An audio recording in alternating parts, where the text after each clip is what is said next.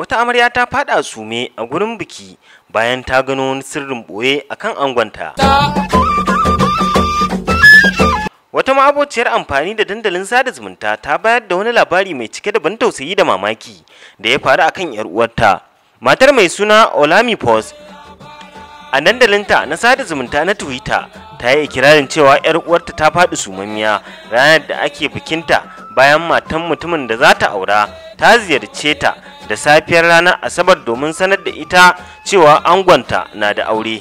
A cewar Olamipo, matar sabon angon ta ziyarci amaryar ne a lokacin da ta kammala shiri tsaf, tana jiran angonta domin su tafi wurin shagalin biki, kuma tana sanar da ita cewa ita ce matar angon ta farko, sai kawai ta yanke jiki ta faɗi sumammiya. Mai bayar da labarin ta ci gaba da cewa mutumin ya sanar da amaryar da zai aura cewa ya taɓa yin aure amma fa matar ta mutu, kuma har hotonta ya nuna mata. Haka zalika ta bayyana cewa amaryar da angon sun haɗu ne a coci, a saboda haka sun yi neman aure mai tsafta bisa tarbiyyar addini. Wannan ne dalilin da yasa sabuwar amaryar da bata shiga jikin mutumin sosai ba domin sanin dukkan halin da yake ciki, sannan kuma gashi aiki ne ya kawo shi garinsa amaryar daga garinsa na haihuwa.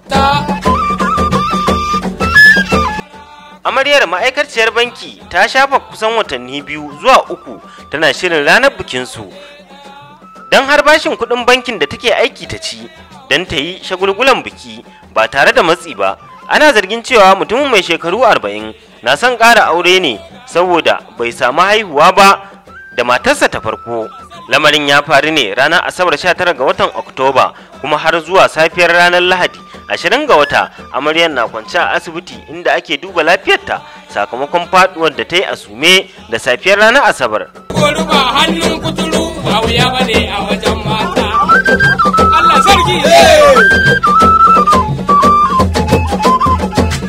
Da je maye.